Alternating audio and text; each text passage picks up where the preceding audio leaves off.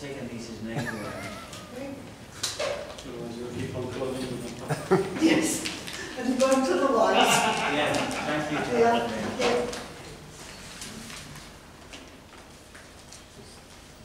There's just, for the members of the public, there's just some confusion over the name tags that have been put out. There's been a couple of name tags put out which are in effect wrong, so the council office is just rectifying that.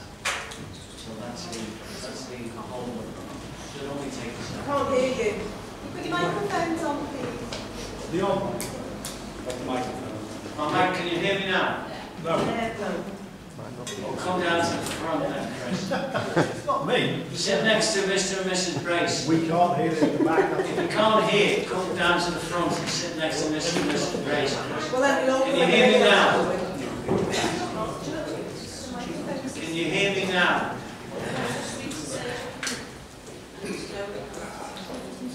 Just Waiting. Yeah.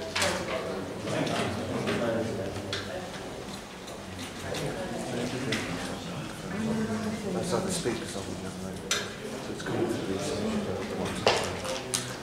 Julie, going to get surgery for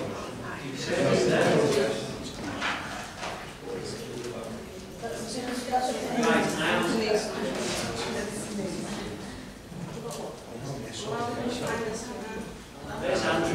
There's Andrew now.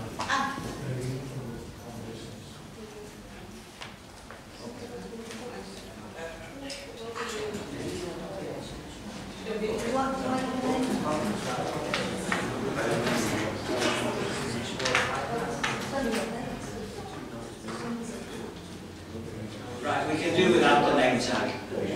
Andrew. You are downstairs. Yes, you are. Right, we'll start the meeting. Thank you.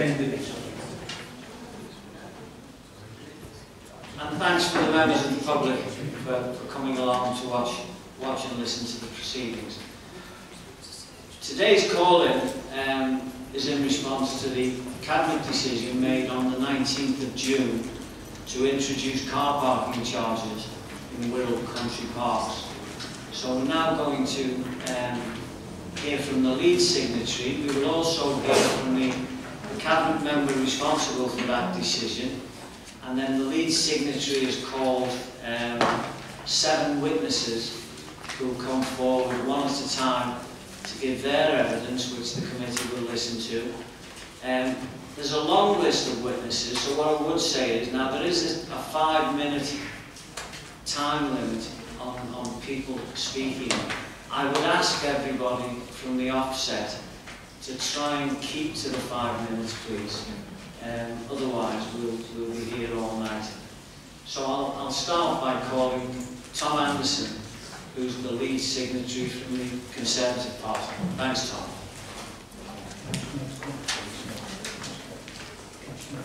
Yes. Yeah, thank you, Chair. Just before we start, I've just spoken to Sergio, our Director of Law. Just wanted to highlight this evening that members will recall that at Council on Monday evening, a petition of 1,195 signatures was presented to the Mayor by Councillor Chris Blakely on behalf of Councillor Jeff Green. I think from an officer point of view, we've got this petition that needs to be dealt with. So I think, talking to Sergio, the suggestion was that the committee may give due regard to that petition as part of this process and their decision this evening. Okay. Thanks, Mark. So how many signatures was that? 1,195 signatures. And that was petition against introducing car parking charges at all? In country parks. In country parks. Thank you. So if the committee can bear that in mind, please. Can I also just verify, I think I need to, that no member of the committee here today is subject to the party whip? And have we got any apologies for absence? We haven't, and we've got Christina deputising for Anita Leech. Steve? Apologies for councillors Hale, Pilgrim and the deputised by Councillor Burgess-Joyce and Councillor Boult. And Councillor Irene will just deputising for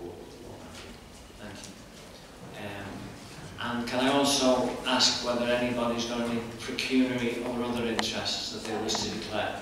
Jean. Can we note Julie McManus's apologies, please? And there's no interest or pecuniary, Steve? Yeah, we just declare the Conservative group were all part of the call of signatories.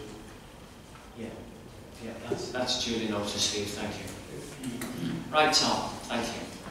5 minutes. Thank you, Chair, and thank you, committee members and ladies and gentlemen, for your time.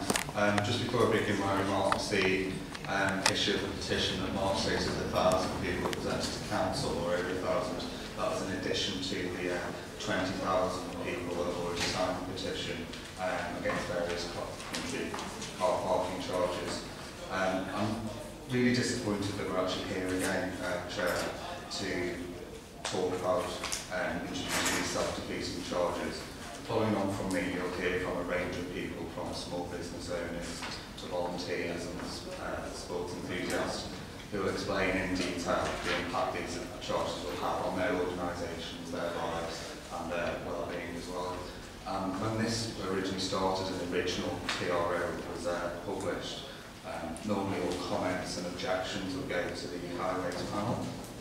Now under the strong leader model, the decision was taken by the leader, and then subsequently this decision was taken by the cabinet member, bypassing the usual mechanisms of representations going to the traffic highways panel.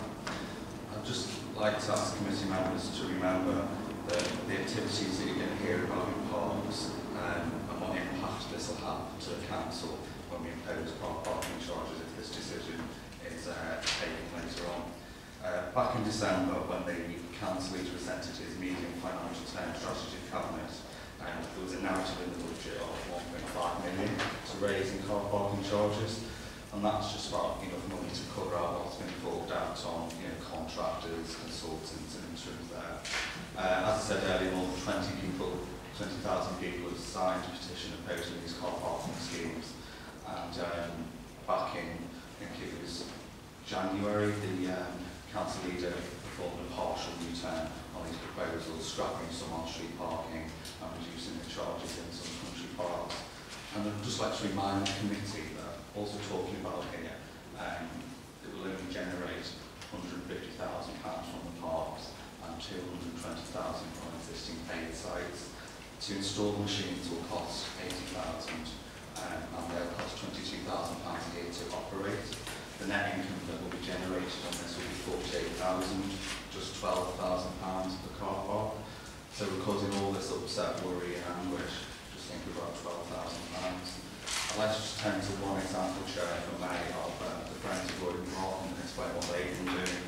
They've been tackling social isolation there, providing a meeting place for vulnerable adults and encouraging the families to use the parks as a healthy and rather inexpensive day out. Those friends groups there have raised £25,000 to improve the facilities in their park, and the administration wants to jeopardise this just to raise £12,000. I think it's simply outrageous. As well as this, the Barking Man Cafe in Woodland Park and other parks have got cafes associated with them. There's an employment factor here as well. 3 people are employed at the Residence Cafe in Arrow Park, 9 people at the Mimosa in Eastern Country Park, 10 people at JG's in Wirral Country Park. That's a total of 21 people who are directly impacted and those who are indirectly affected by it. And I'd like to just ask the committee, when you think of the value of those 21 jobs that potentially may be at risk, is this worth the £48,000 in total revenue raised? That's why I think this decision needs to be fully fed back to the leader. Council officers are also predicting a 30% decrease in the number of visitors to these country parks. So Hackett can pledge, one of its 2020 pledges is that small businesses can thrive. Is that in line with the overall number of 2020 pledges? I'd just like to briefly outline, Chair, the Cllr Gerry report about being mindful of mental health and the role that local government can play in mental health. And anyone reads the report, it's quite interesting. It explores how councils can influence the mental health and wellbeing of communities, and it specifically mentions parks and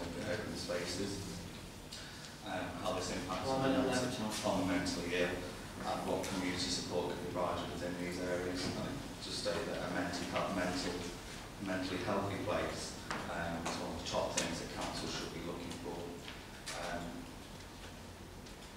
The leader of the council last time claimed to have listened to business owners when making his previous decision, but since the last call, I don't think anyone of the people behind me have been consulted or spoken to by the cabinet member or by the leader, which is simply disgusting when someone pledges that they'll leave businesses to talk about the impact on it. They then don't bother to do it until we're here again today, and that's another reason for this call and chair.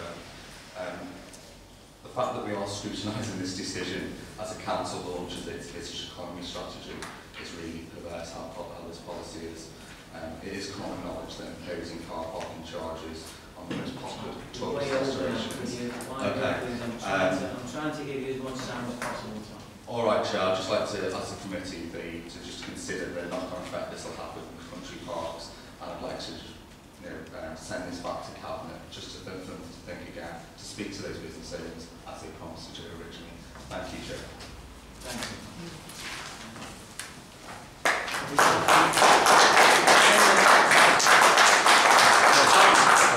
Can you stay there, please, and we'll... Oh, sorry, Chair. If there's any questions.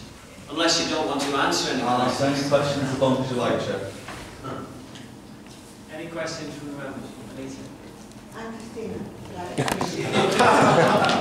Anita's not even here. No, I know. But it doesn't matter, you can answer first now.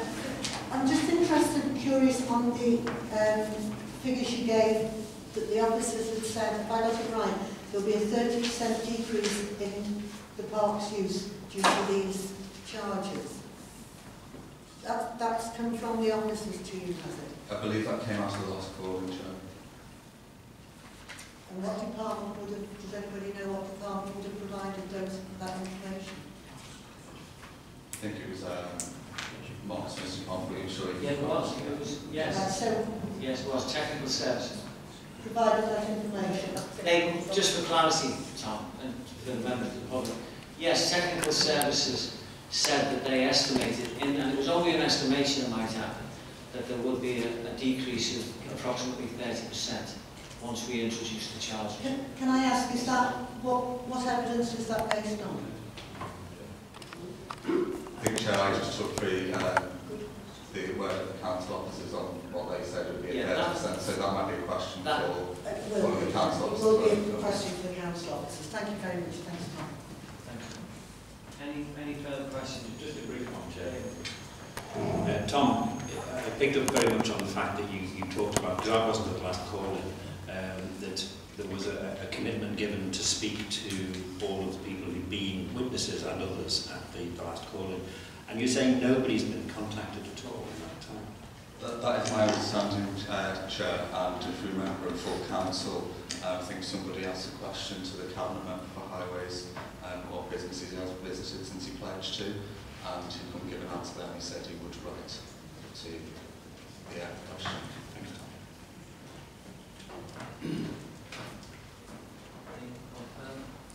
Thanks. Thank you, Chair. Thank you.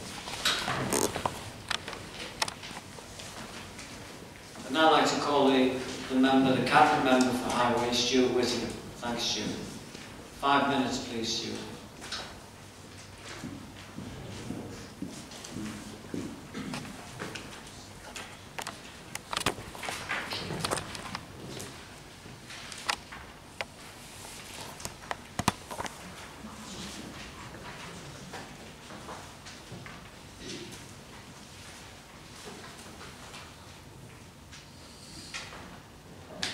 Thanks, Chair. First of all, Chair, let me be absolutely clear. No one at this council wants to increase the charges. No one wants to ask rural residents to pay more for services. No one wants to make cuts or reduce services or do anything other than provide our residents with best possible public services. We would like nothing more, and I know I speak on behalf of my cabinet colleagues, to be able to provide all of our services for free. Unfortunately, we cannot, no council can. We are being forced into this position. The government and the one before us and the coalition government before that have decimated local services. They have delivered a sustained attack on our budget over the past 7 years. That is not a political point, that's a fact. Just this financial year, over the next 12 months, we are being forced to reduce our spending by £45 million. £45 million is real money. It's not a programme of cuts which are being demanded of us. This is part of a programme of cuts which are being demanded of us, which are up to more than £130 million by 2020. £130 million isn't some abstract figure. This is real money, which pays for real services which are not going to be there anymore. To put into context, just like to explain to the committee exactly what £130 million will pay for. It will open 165 new leisure centres. We could pay the salaries of 3,000 social workers. We could fill 2 million potholes. We could collect the bins for the next 18 years. That is the challenge we are facing. To suggest, as the full notice seems to be saying, that we will somehow simply be able to absorb these cuts from our on services and go outside to ask anyone to pay the law is frankly ridiculous. It's also completely out of step with national conservative government policy. This is not their vision. Is it not their vision that every council in the UK should stand on its own 2 feet and funds and services to increase council tax and increase charges? That was the entire rationale behind the removal of the revenue support grants. It seems that the reality of the decision is not nearly as palatable as the rhetoric which members. To sum up, Chair, I would want to reiterate that we would not, in the perfect world, contemplate decisions such as this. We are not in the perfect world. The Council has to fill the £45 million Tory government plus the Wirral. Rather than sniping from the sidelines, it is our responsibility as the ruling group to do the work, make the decisions, provide the services. It would be better if every group on the Council took their responsibilities seriously and made a genuine effort to stand up for the Wirral and fight for a fair funded settlement. Rather than calling council meetings, perhaps Tory members would join our call on the Prime Minister and make coalition chaos to restore fair funding for rural residents. Unfortunately, that does not seem likely. Our proposals of 50p for 2 hours parking or £2 for a full day recognise the importance of cultural country parks of the Wirral and our visitors and will raise by the needed revenue to provide the services rural residents enjoy.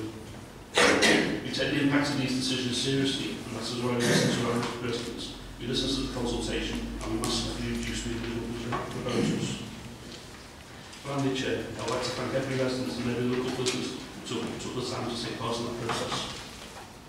We do understand the pressure they are under, we do understand their concerns, and we have done everything we possibly can to bear them in mind as we continue to be forced into exceptionally difficult budget decisions. Thank you, Chair.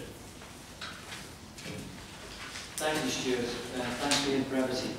Would you switch your microphone off, Stuart, please? Thank you. Any questions for the cabinet member? Dave, David. Thank you, Chair.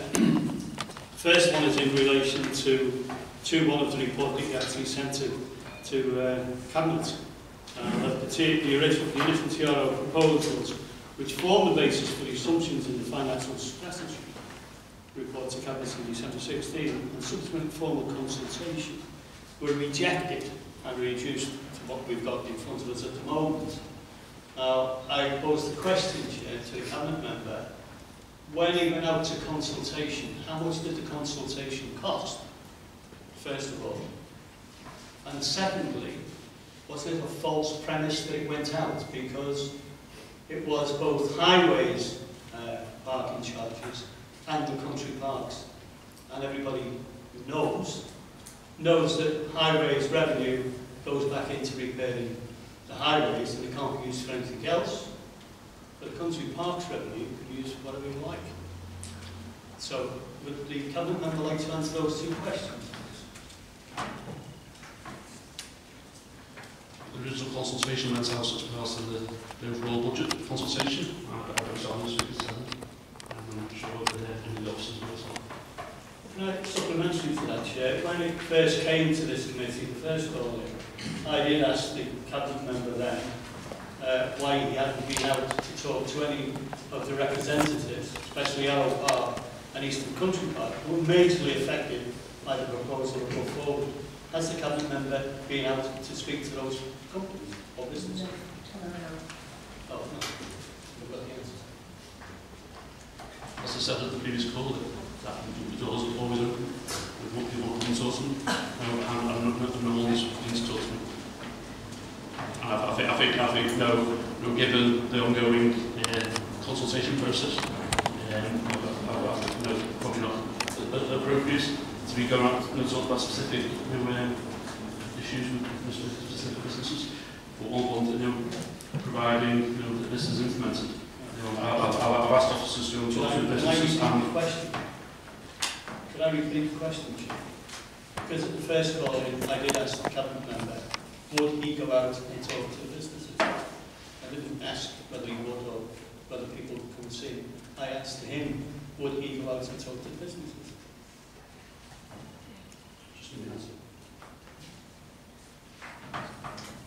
I think you've had as good an answer as you're going to get. I think the general public and everybody else realises it's a big no. You've made your point. David. Thank you, Chair. I have to be honest, I am a little bit disappointed, probably not as disappointed or surprised as I might have been, to use a national spending formulas to blame something locally, which is going to impact, on the basis of what you've said, Councillor, on a number of people within the Wirral, not all people within the Wirral. This is clearly identified at a group of people who use open spaces. You see on the wall behind you the Council's 20 pledges, which you have as a group mentioned ad nauseum at every opportunity. The number of times that things such as open spaces impacts on all of those 20 pledges, I've lost count.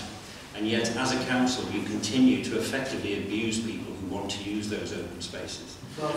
The people here know full well. David, I think I'm getting to a question. We're not. I think to use words like abuse people. We're here to discuss introducing car parking charges, not abusing people. David, please. For you, Chair. Not just for me. Right. Can I continue? Yes. Moderate your language, please, David. Right. You know perfectly well, as do the people here, that by introducing these parking charges now at a certain figure, they will go up year on year. You know that. So why is it that you feel the need for £12,000, has already been said by the lead signatory, that you feel the need to do it now and cause as much angst as it does to these people for what is a very, very small amount of money now, Stuart? Why are you introducing it now?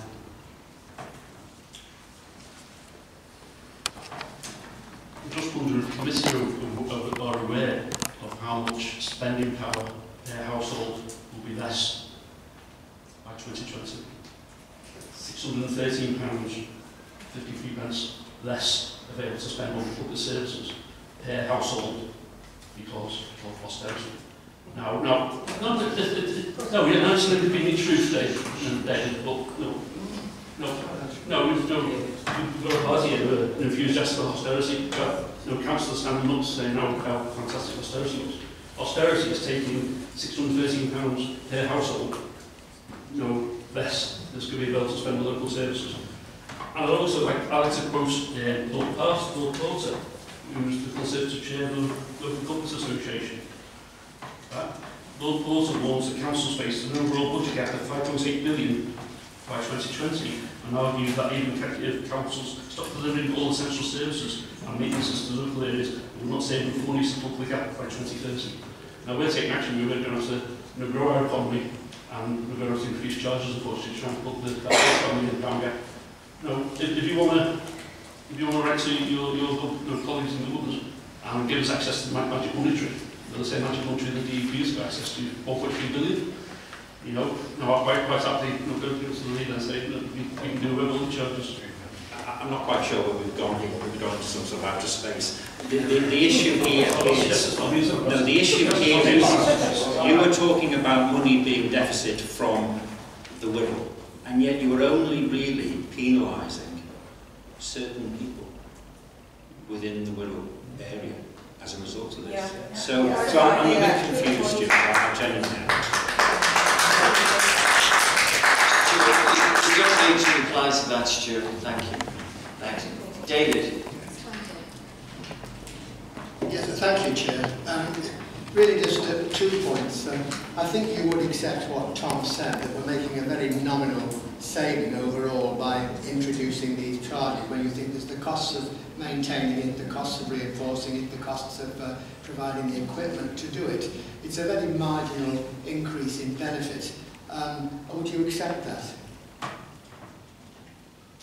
So what I accept is the proposed revenue margin put for this account yesterday, £100,000 down due to the delays and the issues with parking charges. Right, so, okay, then one other simple question, or sorry, one other supplementary. Your officers have suggested, and we may need to get this clarified later on, that as a result of this action being taken, it's likely that we'll get a 30% reduction in people using our parks. Now, I think that is a concern. Would you accept that that's the case? Were you involved in that decision, in that suggestion that that would happen? Firstly, I would suggest officers aren't forecasting a 30% reduction in people using parks, just a 30% reduction in vehicle traffic across our parking space. Well, we'll obviously need to clarify that later. The final question, I think, is more relevant. You have suggested that you have not been to see Arrow Park. Have you been to see people who directly have been in contact with me regarding Royden Park or Thurston Visitor Centre? Have you been down there to talk to them? No, I think if you raise specific concerns with David, people will be in contact with you. Raising specific concerns. Have you spoken to the people who run those parks in terms of the impact? And I think it's also fair to say that sorry, just answer the question. Sorry, just a yes or no. Just answer the question. But I think what we're not proposing is to introduce charges to parks. It's just parking vehicles. So.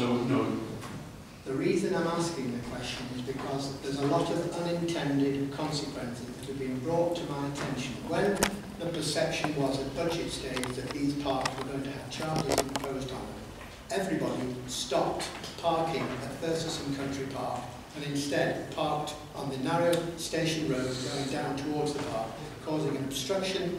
Also, they were parking in the grounds of the private caravan site at the end. What people are concerned about is the unintended consequences of you charging for parking at Royden and at Wirral Country Park, because it's already had an impact on people not being able to get to their own locations in those areas. Have you taken into account, and I don't think you have, the unintended consequences as a result of that, and the angst and the problems that are going to be created by it? Because that is something that does need to be taken into account. And for the benefit financially that we just discussed earlier of this particular activity, not the overall problems of austerity in the country, which we put down to the previous Labour administration, not very involved in all that. We're talking specifically now about the problems of parking on the Wirral, and those two things need taking account of. So what the second question was, have you taken account fully of the unintended consequences of charging for these areas and the fact it's going to have on the surrounding roads and the surrounding properties where people live adjacent to these parking areas?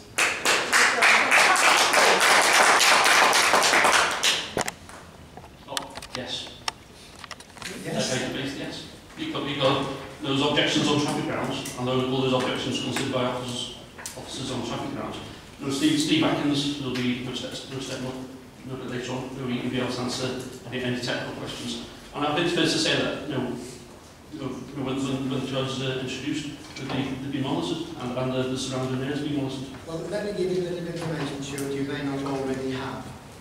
Your council and your highways department has spent well over £10,000 introducing, at my request, and I thank greatly to them for doing it, the double yellow lines down the whole of Station Road in Thurston. Now that's £10,000 you wouldn't have had to spend just on that location alone for introducing double yellow lines in an area that it wouldn't have been necessary if you hadn't imposed the charges that were. Just that item of information. Jerry. Interesting. Thank you very much, Mike. Stuart, I'm concerned about how much you're interested in the views of the public. Now, just before you took the last decision at Cabinet, you had in your possession a 20,000 plus signature petition. So, with the petition in your hands, you were then started discussing these issues. So, what notice did you take of these 20,000 people who were asking you not to do this? Were you not interested in them? No. That's a question, isn't it?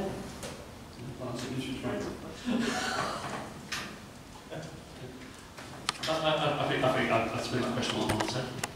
On June the 8th, the people of Wirral overwhelmingly rejected austerity. Now, if the government listens and rejects austerity and starts funding, starts funding Wirral fairly and squarely, then we can move on to do stuff like this.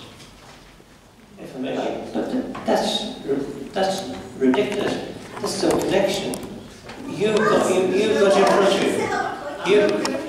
You've got in front of you more than 20,000 signatures of all local residents. What notice did you take of them? Did anybody read them all and tell you about them, or did you ignore them, or what?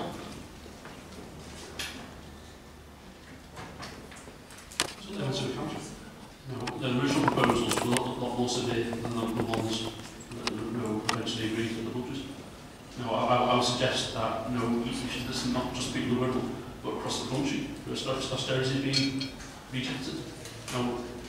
If this council got proper funding, then we won't have to do stuff like this. It's not about the rest of the country, it's about our lives.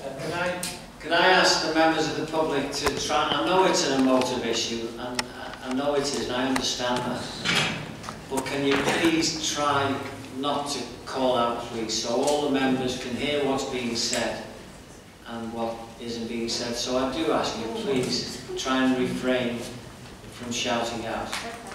Eddie. Thank you, Chair. It seems to be spending power and cuts at the moment. I asked 12 months ago on a budget report from you. This would be for utility companies digging a holes and fines. You quoted £170,000 was in fines. That could not be put in the budget because you wouldn't know what the fines were. I was then told it was overspending. Now that's £170,000. I've got Mark Smith here who might be able to help me out on this. What was the overspend on budget 1670 for holes that were done? Because we are now looking at a situation where there was 170,000. You quoted in councils 12 months ago. That would certainly cover the car parking charges that you're wishing to put in. Could you please tell me what the budget for overspending in 1670 and how much you took in fines?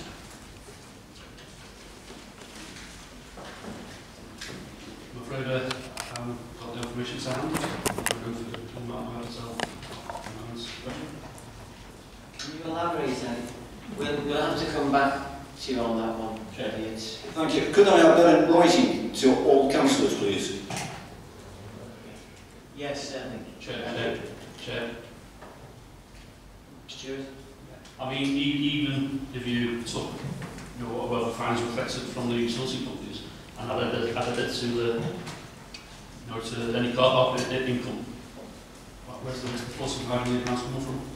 I'm not worried about what your quote is. I'm quoting that there was £170,000 that was proven that you could not put in the budget because you wouldn't have known what the figure was. And I'm asking where that went.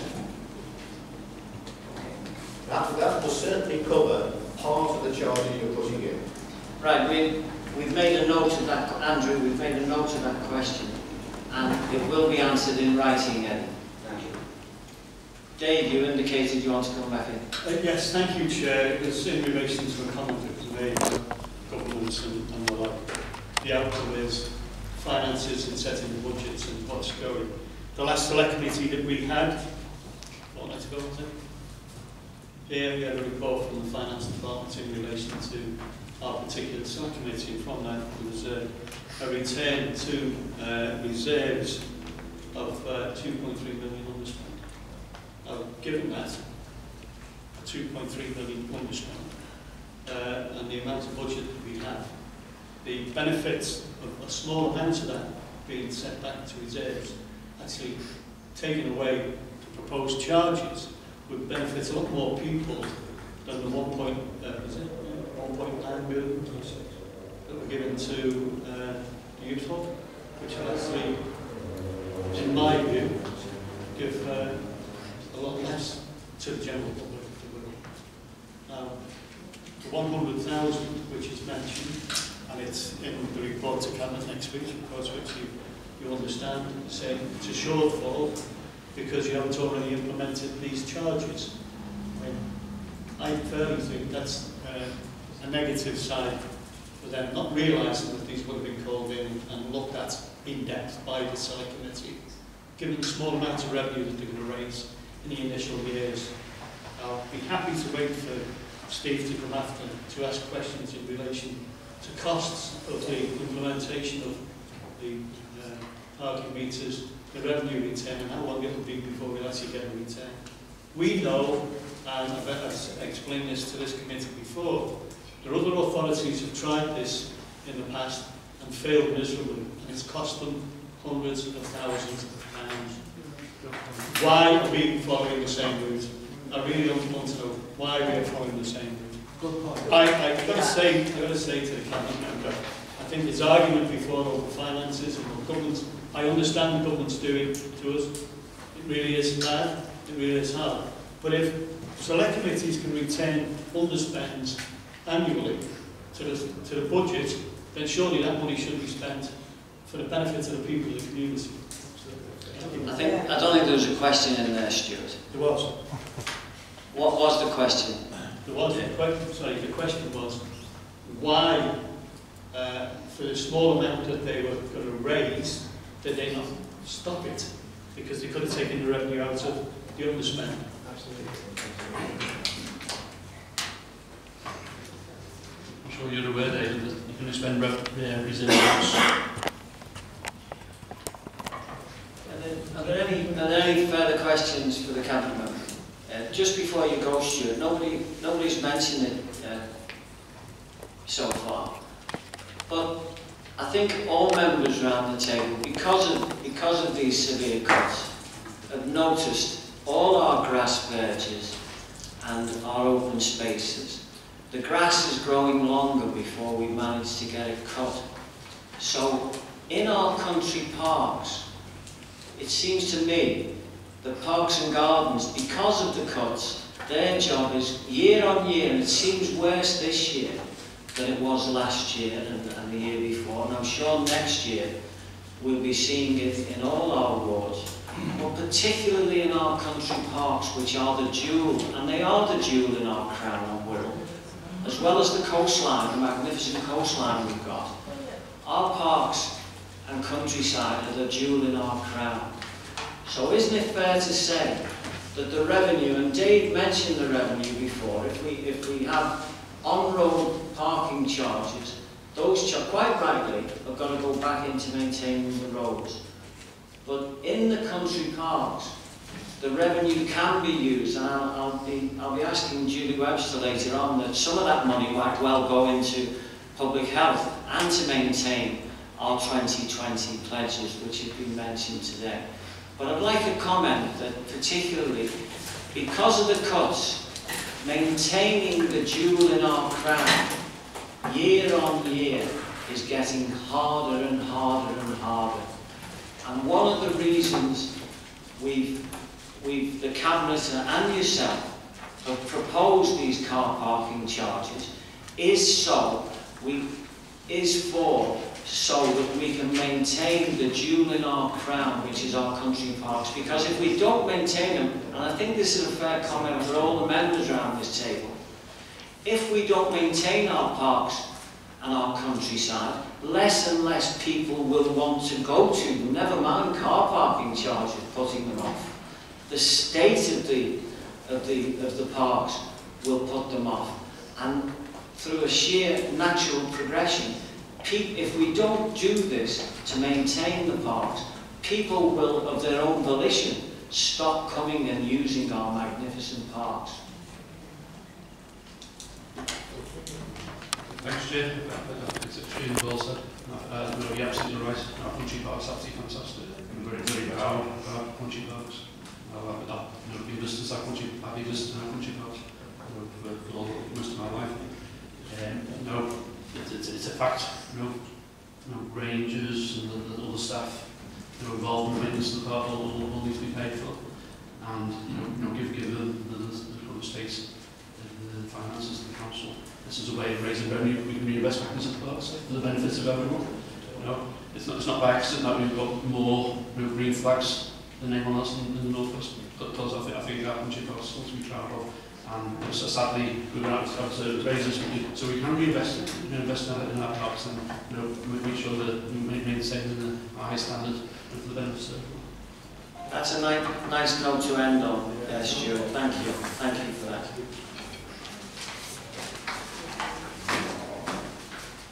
Right, I'm now going to call the witnesses that Tom's put down here.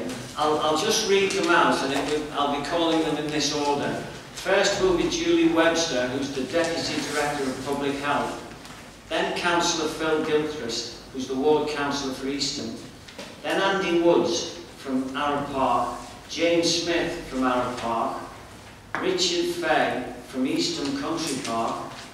Pat Gibson Saxty from Easton Country Park. And Karen James Hunt from Easton Country Park. So I'll be calling the witnesses in that order. And the first witness to come forward is Julie Webster, please. And can I remind you, Julie, about the 5 minutes, if you can, please. In fact, Julie, I believe you're not going to make a statement. That's correct. But you'd just like to answer any questions that any members around the table would like.